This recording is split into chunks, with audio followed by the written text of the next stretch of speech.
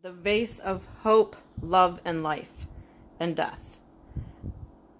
I wanted to share this because this was a vase that I had bought at a yard sale. Actually, I didn't actually even buy it. They had it for free. And I saw it, and I had to have it because it yelled out to me. And since then, I have put these different dried grasses and plants and stuff in it that have now dried up, and they've gone through their life cycle. So, and the other thing is I wanted to point out is on this vase, you can see that it's been cracked, it's been broke in a million pieces. Let me see if I can show you all these different imperfections on this and the different cracks and breaks.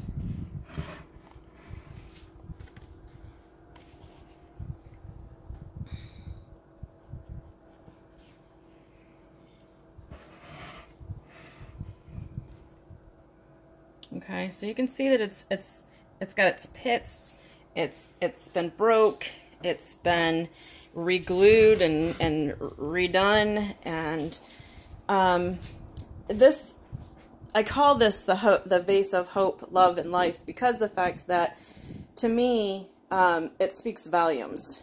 Going through life's challenges, you know, whether it's a disease or whether it's a challenge that we face with life, work, job, whatever it is, it tells me lots of things. One, that when we break and we think we're falling apart, we can bring it back together. You know, and we can be still useful, and we can still be beautiful and worthy. And same thing with, you know, plants that have died, and you know, they still look beautiful, and they still can be decorative, and they can still represent a life cycle and have purpose. And I just think that a lot of people can look at this and say, you know, it gives them hope. You know, it gives you, you know, love to know that even stuff that has passed away can still have purpose and still have beautiful and still continue on to the next journey. So even after these plants and grasses have passed away, they went on to the next journey of being decorative in my kitchen in this beautiful vase.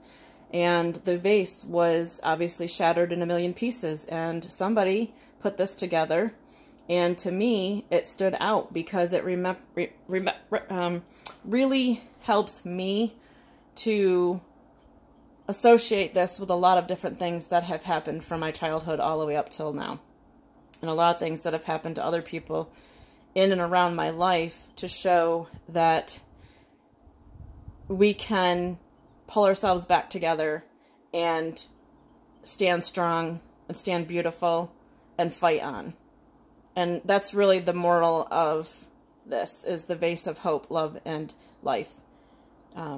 So I hope this helps the rest of you. I hope, you know, this gives you that motivation to fight through those challenges and to fight for life, no matter what you're going through, and to know that, you know, if you feel like, you know, you've been dropped and cracked, and you might have you have to put yourself back together, or you might have some pits, or you might have some pieces that are missing, you could still pull it together and fight on and be still here and loving the next journey.